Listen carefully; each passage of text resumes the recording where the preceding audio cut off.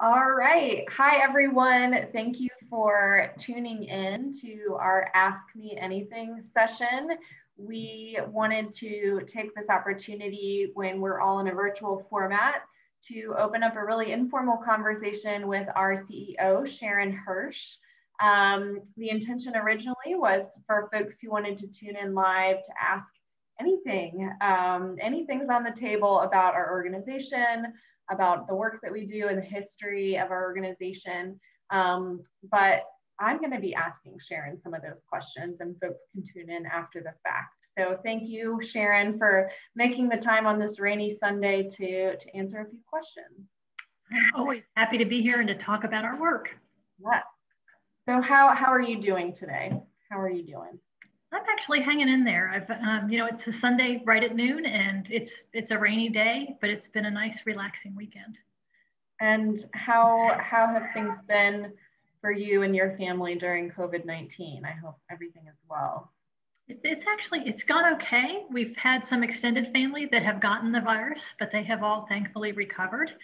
And my husband works retail, so we are adjusting to the fact that he sees people every day, and I pretty much stay here in my house. And it's been an interesting challenge, but my kids are doing fine, and we get to see my son and his fiance every once in a while. So we can't complain about anything because we're healthy and safe and doing okay. That's great.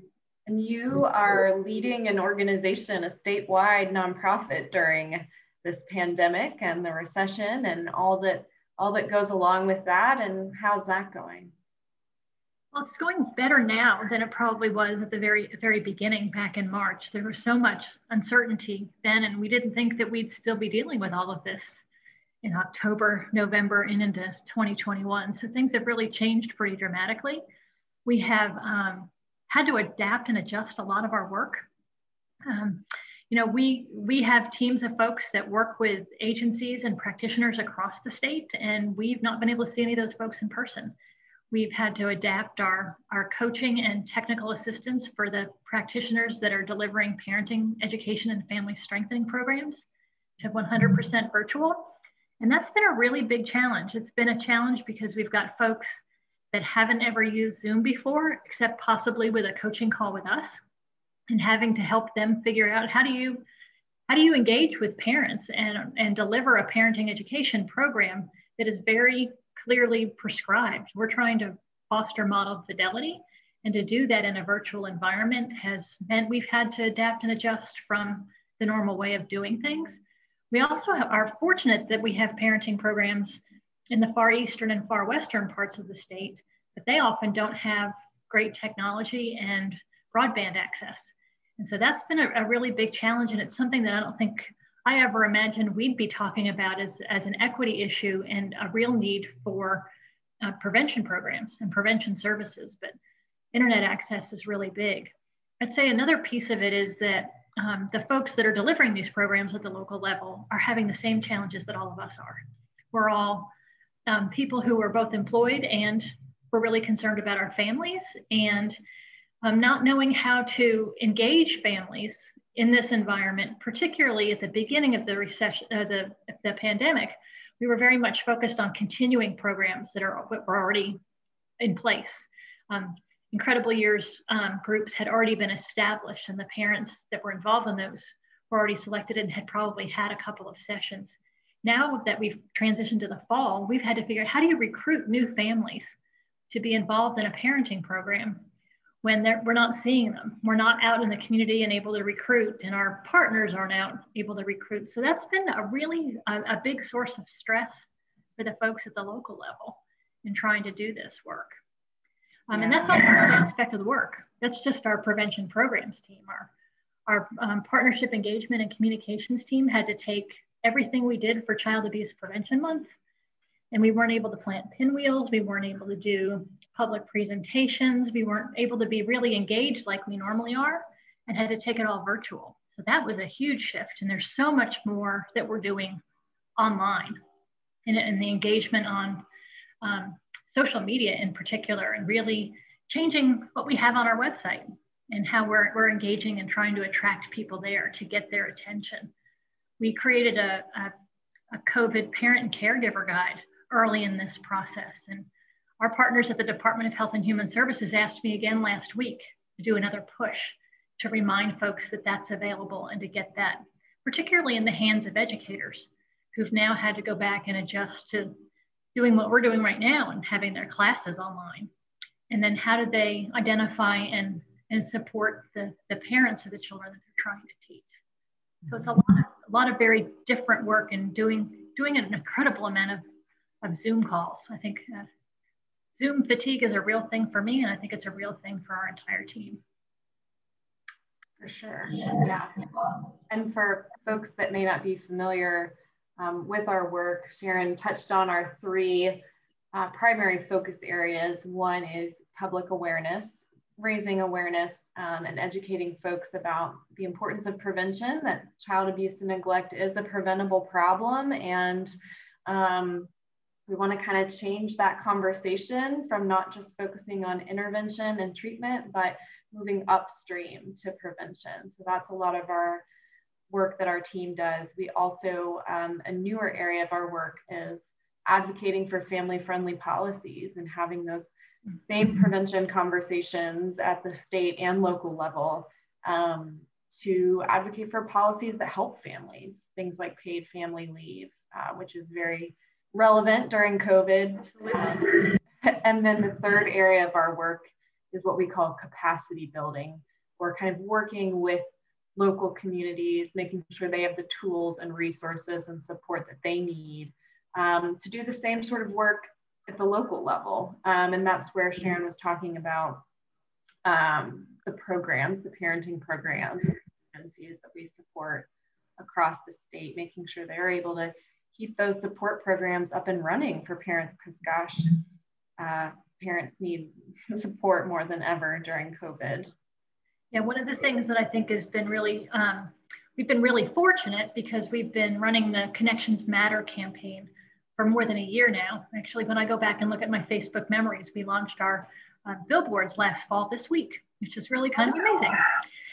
But that campaign is both a training and a social norms campaign to teach folks about the importance of being connected to one another. The science behind all of that says that relationships are the biggest builder of babies' brains and the greatest buffer of trauma in adults. And we're living through one of our colleagues has said what we're living through right now is low-grade persistent trauma because there's so much uncertainty around everything. So the message of that campaign is really, really important now. We had been training folks across the state to be trainers, to deliver this in their communities. And that really has shifted. We've had to figure out, so how do we train trainers on Zoom? How do we help them make the experience relevant and engaging to folks when we can't do it in person, when we can't have that personal connection?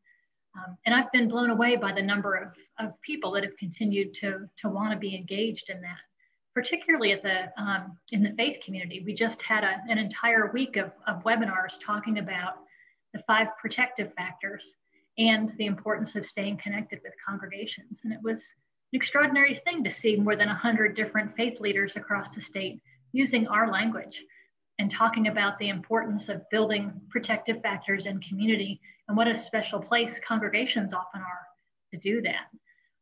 We know that when those 5 protective factors, which is what we've called this 5K, is all about the 5 factors. 5K is the 5 protective factors. And we were able to talk a lot about how the adults in children's lives are the most important, because when you think about those 5 protective factors, and we always use our hand signals for those, that only one of them is about children. The first one with your thumbs up sign is about children's social and emotional competence. Children having the ability to talk to other adults and to their peers and having good boundaries and good relationships is a strong sign that children are less likely to be abused. Your pointer finger is about knowledge. And that one represents knowledge of child development and parenting skills. That's why childcare is so important, and early childhood education and being able to have your children in a safe, nurturing environment where the educators know the stages of development and what you can expect a 2-year-old to be able to do versus a 5-year-old. They're at very different stages, and expectations are important in that. Your third protective factor is your middle finger, and that's the one that I never let stand up by itself because it requires social connection. And social connections are real. I mean, it's obviously, we talk about that with Connections Matter a lot, but having a network of folks that you can call on when things get difficult, who you can just have a friend that will listen to you when you just need to vent, is a really critical thing for parents, especially in the early years. The early years are really, really hard. Your ring finger represents parental resilience, parents who can bounce back in a crisis, who don't just fall apart, but can learn and grow from it, and then teach that resilience to their children, are less likely to abuse their children. And then finally, our pinky finger represents concrete supports in times of need. And while it's that little finger, it's a mighty one. And we know that parents who can put food on the table, who can pay their rent, have access to affordable wages, or not affordable wages, but living wages, affordable housing, and affordable healthcare are all critical foundational pieces. And we know that if we want to really reduce child abuse and neglect, investments in our safety net are the most important thing that we can do. And there have been studies that show a $1 increase in our minimum wage reduces child maltreatment rates in a state. So this COVID time has really, I think, raised special awareness of all the things that we talk about that are important to support and strengthen families that many people don't think about as child abuse prevention activities, but how critically important they are. And I get hopeful that we're all going to understand this better and make those investments in the future, because as we know, what happens in childhood impacts our health, our mental health, our earnings potential for a lifetime. Mm-hmm. Yes. Yes, the 5 protective factors are very foundational to all the work that we do. And as you mentioned, the namesake for this race that we do every year is also to raise awareness of those 5 protective factors. Sharon, I'm wondering if we could talk a little bit about our policy work. We are not only have a pandemic and a recession, but we also have a really major election coming up next week. And right now, early voting. But there's just a lot going on, and this is very relevant for people's lives right now, the policies, both at state, federal, and local level that affect our lives. Will you talk a little bit about the work that PCANC does in the policy space? Sure. You know, we're really getting back into policy work for the first time in a couple of years. And our work, again, is really built around the protective factors framework. We talked about, so what are the policies that we could support that help to build support for parenting and knowledge of child development and concrete supports for families. And so as we did that, we've talked about wanting to do it in partnership. So most of what we've been doing for the last year or so is to work in partnership with an alliance called the Think Babies North Carolina Alliance. And it's a group of organizations that are committed to increasing the access to policies and programs for children 0 to 3. We know that babies' brains develop at an incredible rate, and the more we can invest early in those prenatally through age 3, the stronger our positive outcomes are for the rest of our lives. And our work has particularly focused on supported families. What kinds of policies and programs need to be in place to support families? So our work is particularly focusing on increasing access to home visiting and parenting education. In addition to the parenting education programs we support, North Carolina is really fortunate to have a number of models for home visiting. Nurse Family Partnership, Healthy Families America, Parents as Teachers, and even some of the early Head Start program includes home visiting. And there's a program called Family Connects that was developed in Durham at Duke, at the Center for Child and Family Policy, that is a universal home visiting program that is available to every family in a community, gets a visit after the birth of a baby and gets connected to other resources, can have up to 3 visits. Our agenda this next year is going to focus on increasing access, particularly to Family Connects, because it's a universal program, and that because it's universal, it also helps us to address the idea of targeted universalism in our policy agenda to really focus on equity. So we're excited about that. Currently, Family Connects, of course, was created in Durham and has been in place for about 10 years. Forsyth County has it now. Cumberland County is expanding it. And the preschool development grant that the state just received will be expanding it in a pilot to 9 more communities. Our hope over the next 2 years is to increase awareness about how effective that program has been, and increase it and allow us to sustain the program beyond this initial preschool development grant. And that's really exciting. The outcomes that we've actually have been proven through randomized control trials with Family Connects have been extraordinary. There's been a drop in child abuse and neglect rates. Maternal depression has dropped, and even emergency room visits for young children have been reduced as a result of that program. So it's a win-win for moms to get better connected to resources, for families, and for all of us and what we pay for in our taxes. Our agenda also includes paid family leave, as Claire mentioned. Paid family and medical leave is actually correlated to a reduction in child maltreatment as well.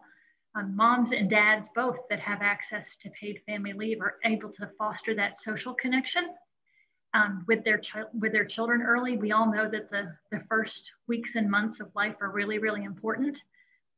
We know in North Carolina that way too many moms are going back to work in less than 6 weeks. We are really advocating 12 to 18 weeks of paid family leave to really foster that bonding. It's an economic support as well, to have parents whose income doesn't diminish as a result of giving birth to a child and having all of those new expenses associated with babies, between diapers alone, formula, all of the expenses, all of the things you have to buy for your children are an added stressor. It's good medicine, it's good policy, it's good economic support for families, but it really fosters the development of babies' brains.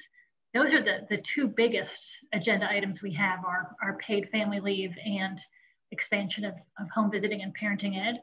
But we're also really interested in other economic supports and other ways that we can support and strengthen families. So we're keeping an eye on things like the Earned Income Tax Credit and how to get more families engaged in it, how to possibly even reinstate an Earned Income Tax Credit for North Carolina. We used to have a state EITC, and when the recession happened, that moved away. It was eliminated, but it's a really important piece to put about $400 more in the hands of families that are working can really make a big difference for low-income families. That's great. Yes, those 2 examples, the home visiting, access to home visiting and parenting education, and then income supports and paid family leave, are some great examples of what in our world we call primary prevention. Which there are actually different levels of prevention in the public health world. And it's in our name, Prevent Child Abuse North Carolina, but I think a lot of folks, when they see our name, kind of envision, how you prevent child abuse is, what we think of as the foster care system or child protective services is kind of when there is a problem, when there is sort of a dangerous situation, going in and working with families at that point is one way of preventing further neglect. That's true. And we have a lot of wonderful partners that do that work. We certainly stay in close partnership with them. Our work, though, is further upstream, which is primary prevention, which is we want to prevent it from ever even getting to that point. We want to create the circumstances and the communities and the families that are supported and less stressed and have the resources to not kind of be in those volatile situations that might lead to abuse and neglect. Would you talk a little bit more about this focus on primary prevention Sure. in our organization? Sure. Like you said, we're focusing on preventing it from happening in the first place. So our work is not going to be focused on increasing the number of child welfare staff.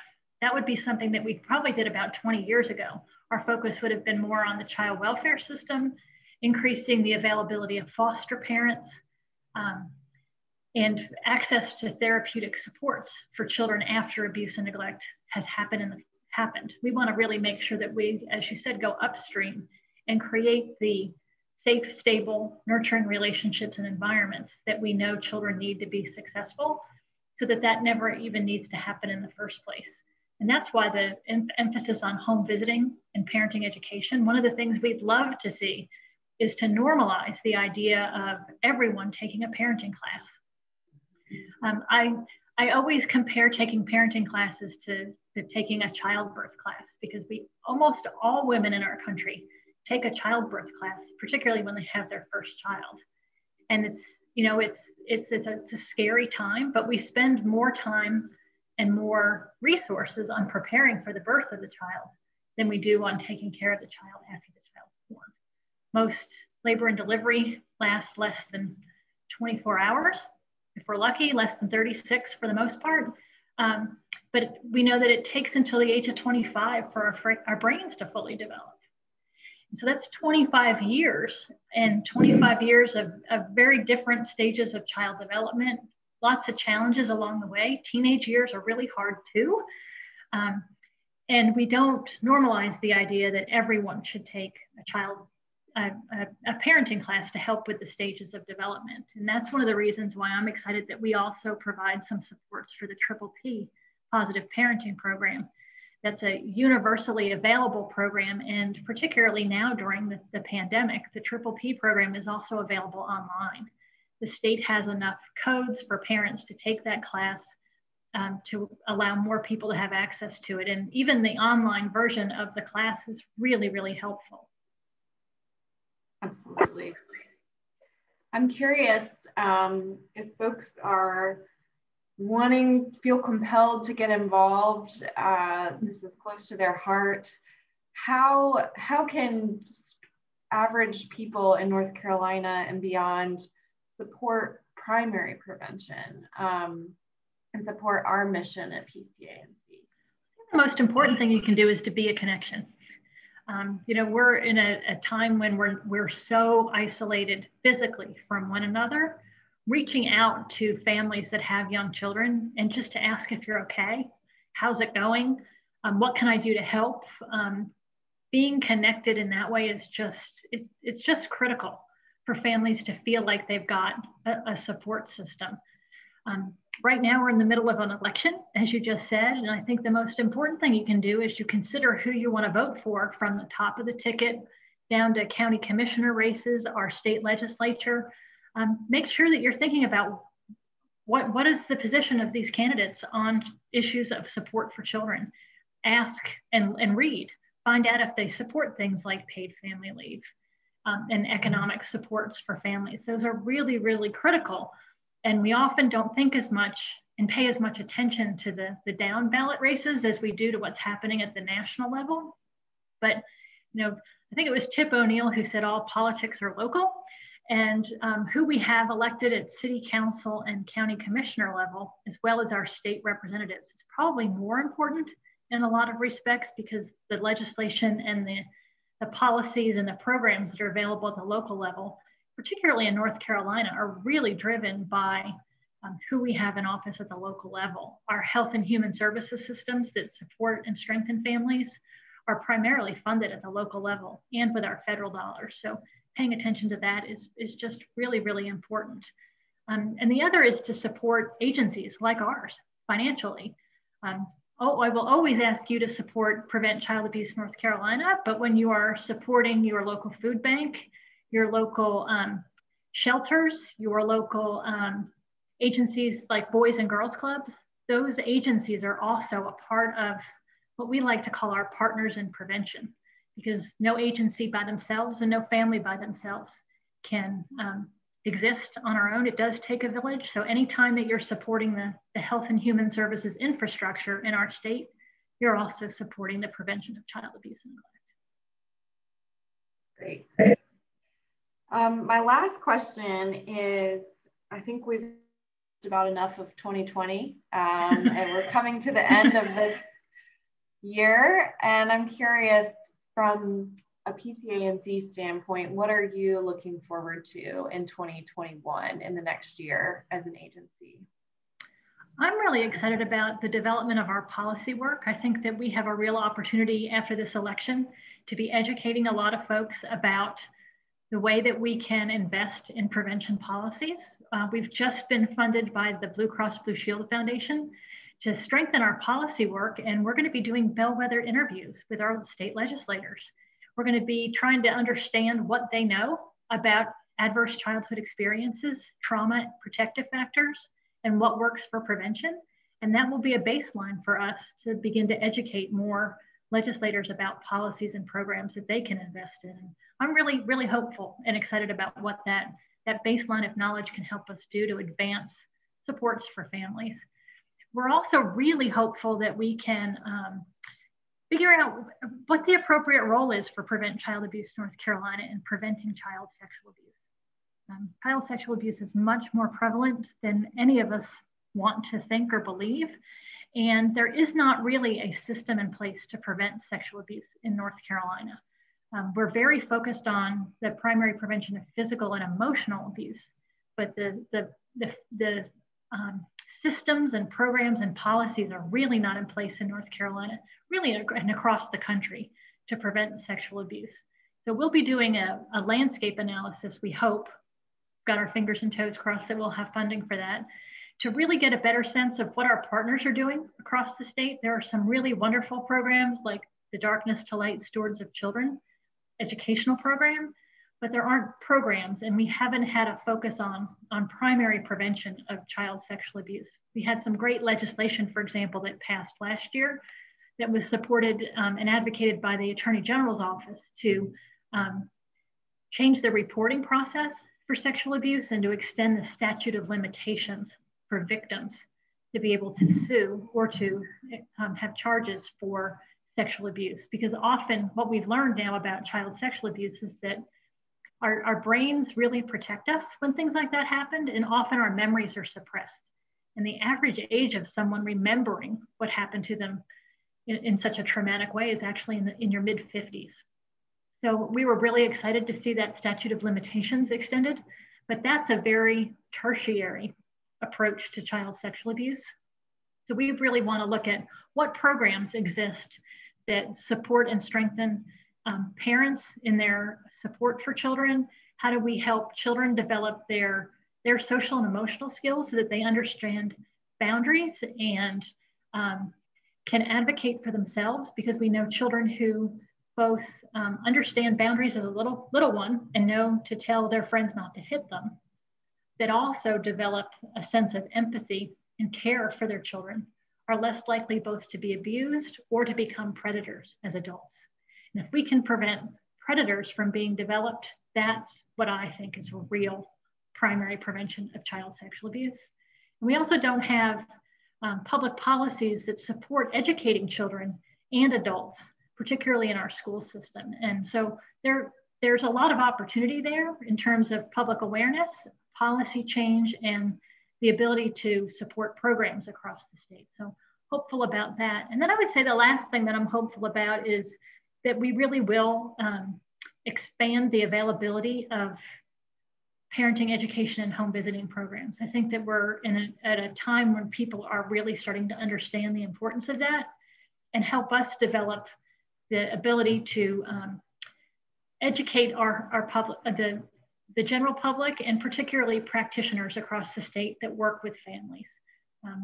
We really see an opportunity to provide more training and technical assistance outside of our traditional funding sources and really be able to seed communities in helping them understand all the things that we can do to prevent abuse and neglect, because we know it happens in partnership and it happens in communities and families. Prevention does not happen necessarily at the state level outside of policy change.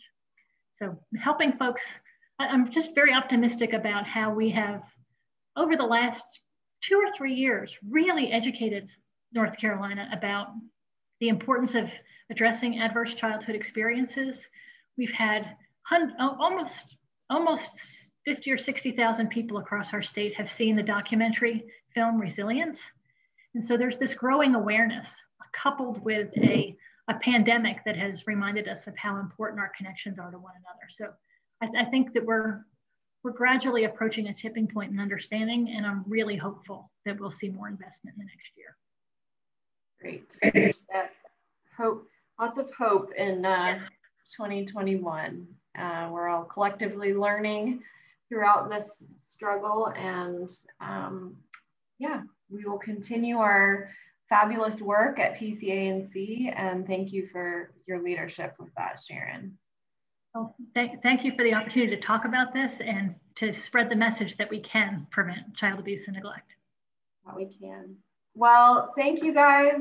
For those of you watching, thanks for joining us, for listening in, and for registering for our 5 Factors virtual 5K. I hope that you all have a wonderful race week. Look forward to seeing all your pictures. Yes.